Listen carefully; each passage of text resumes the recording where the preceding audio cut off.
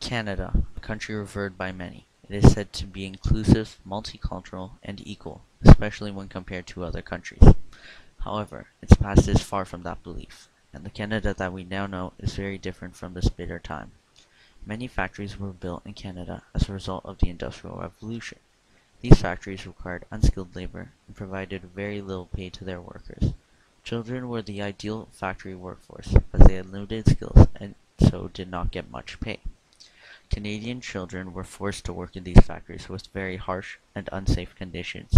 They were abused, and they worked for up to 18 hours a day for $1.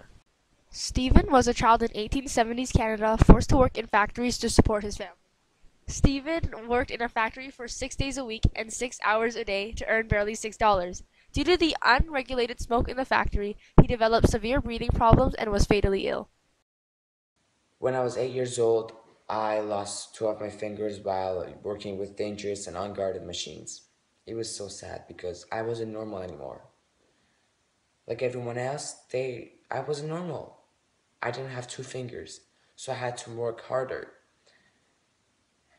Instead of working 18 hours a day, I had to work 20 hours a day. He passed away soon after. His death was tragic. His life was miserable, and he was rarely ever happy. Although the story is fictional, it greatly reflects how children in 1890s Canada were mistreated and the difficult challenges they had to face. The factories were dirty, musty, and damp. It was difficult to work in these conditions. Many children developed severe illnesses due to the unsanitary environments.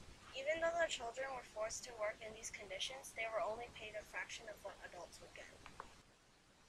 The conditions in these workplaces were very brutal and unsafe. There were many huge machines that the children were forced to use. These machines were unsafe and unguarded, resulting in many children losing fingers and for some, even death. They were only given 30 minutes altogether to eat breakfast and lunch, and they were not given any more breaks. In some factories, children were dipped headfirst into the water cistern if they became too tired to work. Children were expected to arrive on time similar to adults. If they arrived to work 5 minutes late, the overlooker would take a strap and beat them until they were covered in bruises. They would also be weighted. People who were weighted would have a heavy weight tied to their neck and were forced to walk up and down the aisles. This would result in a serious back or neck injury. Abuse was a major issue and problem in these factories. Many children would get abused and beat for irrational reasons. This is a young child in 2017. This is the 1890s equivalent. Children such as this one might have been working for up to 18 hours a day, which meant little time to rest, play, and go to school. This is a considerable change in life from now. Imagine working as much as doctors do, from when you were 5. Doctors on average work 59.6 hours per week. Some of these children work for up to 70 hours a week, more than modern doctors. Conditions and unwillingly worked unreasonable hours. However, now there are many organizations that were created and several laws that have been set to prohibit many types of child labor.